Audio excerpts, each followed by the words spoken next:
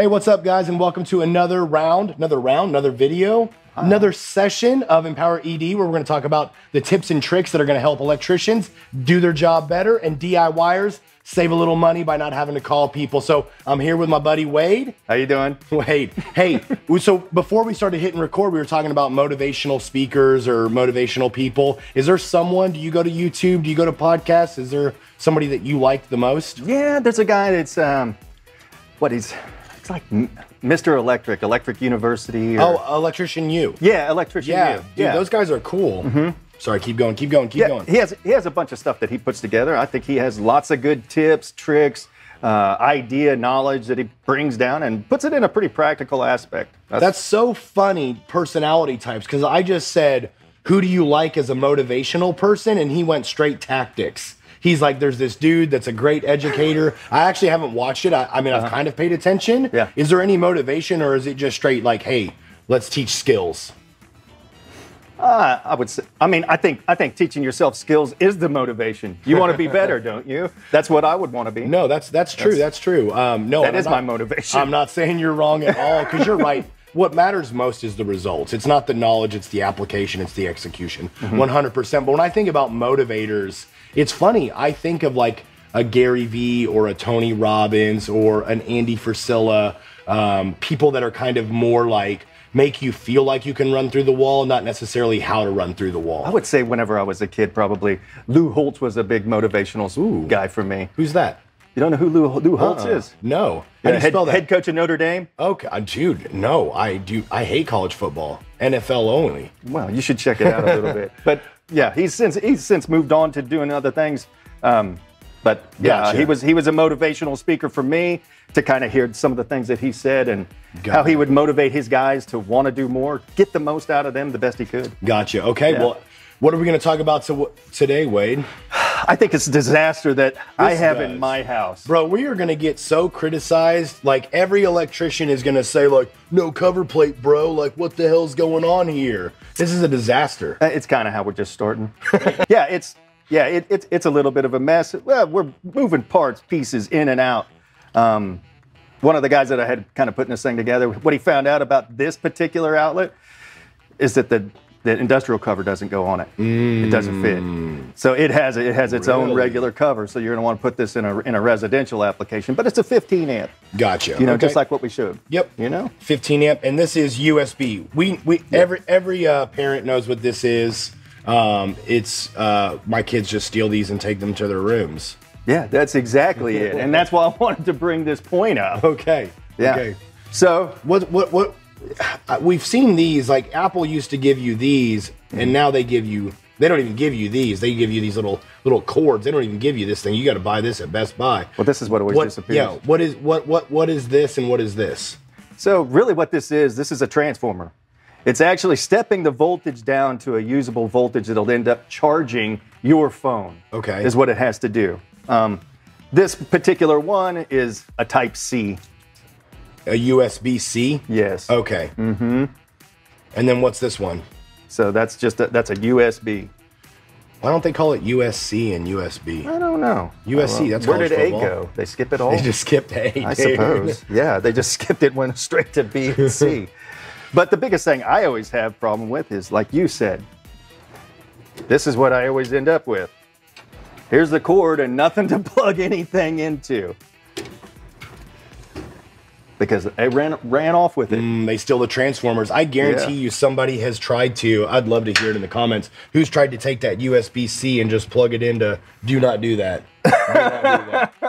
You will destroy your iPad if you do that. It will not go well. It's true. It's true. Cool. So what do we do? What do we do? If we're going to keep buying those off Amazon, people keep stealing them, we keep losing them, what can we do? We can't plug it into one of those ports. You got it. You got it. So what I would suggest, and they make many different types, they make it a USB outlet. Now we have the transformer that's built inside of it. It's actually in the receptacle. We don't have to have that transformer anymore. Gotcha. Now there's one thing. You could put these anywhere in your house? Yeah, you could put these anywhere in your house. You could put them in your kitchen counter, right where you charge your phone all the time. You could put it right beside your bed, by the headboard, anywhere. Yeah. Okay. They can go anywhere the regular receptacle will go, and it will work just exactly the same. You can plug the vacuum cleaner in no matter what you want. You can do exactly the same thing, except now you have a place to plug in your phone. This one you can plug in 2 different ones, and they make them. Do they make USB-C? Yeah, they Okay. do. They do. They make them in a combination of this USB and USB-C. Okay. Yeah, you can get both. Well, and I even like, I don't know about you, I've got 4 kids, a wife, so I've got a lot of devices. I would almost wish there was a plug that just had these all the way down there. I bet they do have those where it's just 4 USB or 4 USB-C, where you could just say, hey, this is the charging station. It's where you could just bring everything there. Yeah, just put it in there. Yeah. That's a really interesting concept. So you said that you could plug a vacuum in, but eventually those are going to go bad. Is there a way to test those? Is there a way to know if it's gone bad? Because I'm going to be completely honest. We have one of these at my house, and the son of a bitch doesn't work anymore. Really? And so I'm about to replace it. Is there a way to test it? So there is a way to test it. Coffee shops, stop effing making metal cups. Thou mayest, Bo Nelson. You know I love you. I don't love this cup. Keep burning my damn lip every sip of coffee. Thing is freaking nuclear hot. All right, back to you, Wade. Let me be a man over here and melt my lips. So as we were talking prior, Josh has got one that's in his house that doesn't work right now. He's not sure why it doesn't work. He doesn't know. Maybe it's the cord, because the cords do go bad. We plug them in, they move, all of this all the time, and we need to be able to tell, hey, does the outlet work? Do I need a new cord? What do I need? Well, Klein has a little testing device that you can plug in, and you can test it and see what the output of the actual USB port is. So we can see, obviously, as it comes right on in the first bits, it turns on, so we know we are obviously getting power out of it. You can do different tests on it. You can see that that it's charging. Oh, that's cool. So, yep, and then if I unplug it, it should go back down to 0? It'll go back down to 0. Well, maybe. Yeah. It's going to hold a little bit of a charge. So there's a little bit of voltage, no amps. Amps are what's pulling. Yep. Plug it back in. Plug it back in. Dude, that is freaking cool. Yeah. That is really, really cool. Now, question, I noticed. This also is going to test your cord. How does it test the cord? Well, if the cord wasn't good, it wouldn't be charging and it wouldn't start drawing. There we go. But because we know we have power, because it's lit up, so it shows us exactly what it is that we're trying to do. It's got different modes to switch around, but unplug your phone and then it'll go back to where it needs to be. And I know that in previous videos we've talked about we want electricians to get better. So an electrician knowing this, I didn't even know this, that there was a device like this that could help you troubleshoot this, okay? Rather than guessing, because here's the frustrating thing. You change out this plug, and you plug your defective cord in, it still doesn't work. You just spent $25, $30 on a plug that wasn't the problem, where you could have just replaced the cord. Makes you a better electrician. The same exact thing, how much does this charger cost? This little tester. This device, I think it was 25 bucks. Okay, so it's $25, okay? Now imagine if you are a homeowner, a wife, a guy that doesn't want to change out the device, but they want to save time and money. They have one of these devices. They're able to call Empowered Electric, call Wade and say, hey, Wade, I watched your video. I have this Klein model, whatever, blah, blah, blah. I've tested the plug. It is the plug. Can you come replace it? I need a white one. You've saved so much time and money in troubleshooting. All you got to save is like 15 minutes of the electrician's time, and you've already paid for this. Yeah. So like, it's an investment in your bank account to go buy one of these, or to buy that GFI tester that you had talked about. So it's not just a tool for electricians. Klein is really changing the game.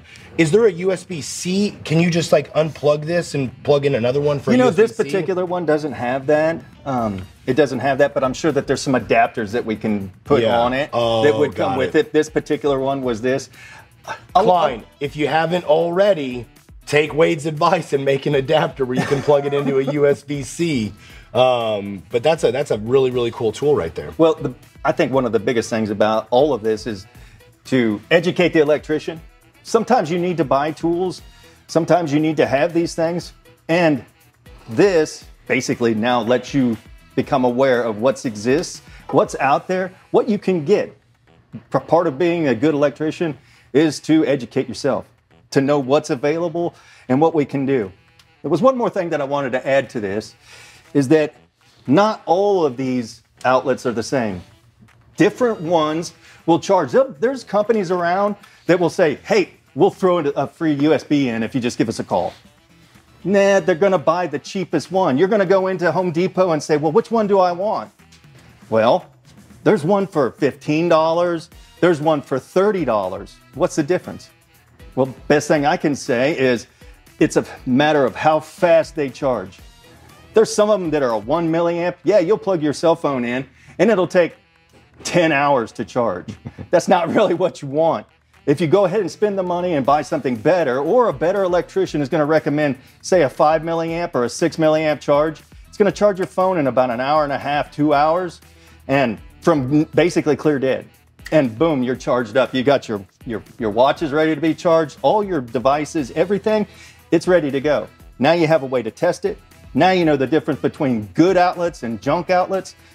Now you're ready to go. Yeah. Hey, I just want to take a second and talk to electricians for a second right now. Now, I know this is going to cause a lot of hate really right now, but imagine we're installing this plug, or we're talking about this plug. I want to ask the viewers, who looks more professional right now? Me or Wade? Who looks more ready to get the job done, me or Wade? Right? Always take a knee. Now, I know some of you are going to be like, man, that's bad on my knees, bro. Like, I got to do this all day. I'm not taking a knee like that. Tell me who's ready to get after it.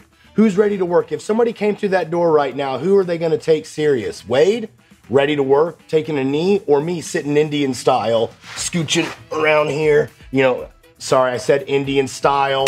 I know that's cultural appropriation and offensive and all this. I'm sitting crisscross applesauce, okay? Sometimes, you know, we in kindergarten, that's what they always said, okay? That's what I always heard. I apologize. I'm sitting crisscross applesauce. You see guys on job sites sitting like this. I'm telling you right now, this is not an impressive thing. No one is taking you serious. Even if you are fast AF, they're gonna be like, that guy is not getting after it. So you don't have to necessarily wear a button-up shirt tucked in, but do not sit like this. But actually, you should. You should. You should. You should. You look great. You look great. So anyways, back to the program. Awesome. Well, Wade, as we wrap this up, USB plugs are absolutely essential. Get a couple of them. Get one by your bed, like you said, one in the common area so people can plug it in. Maybe a charging drawer. Maybe do a video on that. Like in your kitchen, you have a drawer that you just plug everything into, keep it all nice and concealed. We're getting so many USB things for everything. All these little bitty chargers for all kinds of stuff. Yeah. Yeah, that's great. Have them everywhere. Yeah, so those are a great buy. They're completely worth it. You had mentioned a college coach for Notre Dame. I had just thought about this whenever you said sometimes as an electrician, you gotta buy some tools. Nick Saban, one of the greatest coaches, for Alabama. I just saw a clip where he said, are you spending your time or investing your time? And he said, losers always spend, winners invest. And so don't think about these tools as, oh man, I'm spending my money. You're investing in yourself. You're investing in your craft. You're investing in your future. So yeah, while it might cost $25, you're going to get a raise because you're going to be the people that they trust and they know they can do their job. So 100%. Absolutely. Thanks a ton. So USB plugs are handled. Be sure to hit subscribe, hear more from Wade.